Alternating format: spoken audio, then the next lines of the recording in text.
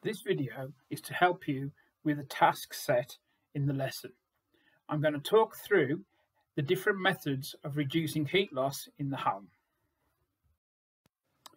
Cavity wall insulation. A cavity wall insulation is where you put an insulating material between the two layers of bricks that make up most modern houses. The cavity itself is a gap. This works because the insulating material traps small pockets of air inside the insulating material, increasing the amount of insulation you have. This cuts down heat loss through conduction. As well as cutting down heat loss through conduction, because the air is trapped in small pockets, it also cuts down convection. Loft insulation. A loft is an area at the top of a building. It is normally hotter than other areas of the building because heat is transferred to it through convection. By putting in loft insulation, you are trapping small pockets of air. This loft insulation is usually made of fiberglass.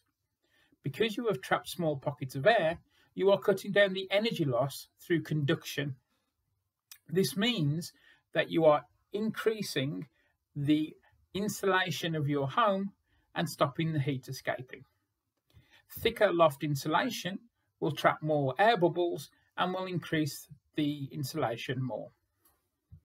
A very easy method of cutting down heat loss is to use a foil material between a radiator and a wall.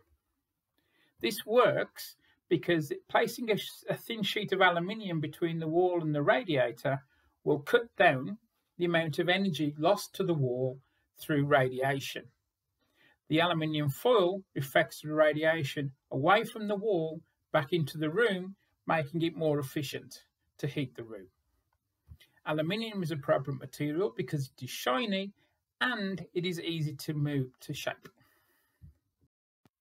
Double glazed windows.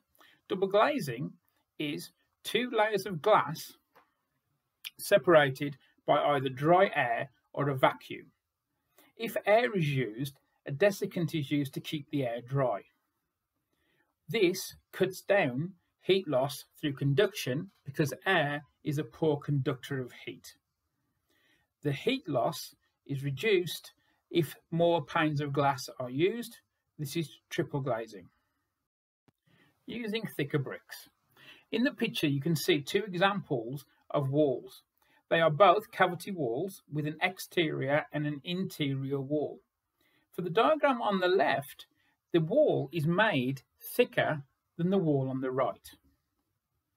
The external wall of the building having thicker bricks will mean it has a lower thermal conductivity.